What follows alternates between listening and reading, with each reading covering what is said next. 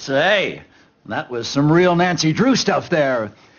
Nancy, I mean, absolutely irrelevant as far as medicine goes, but damn amusing. Don't feel weird because you're threatened by my gift. Many are.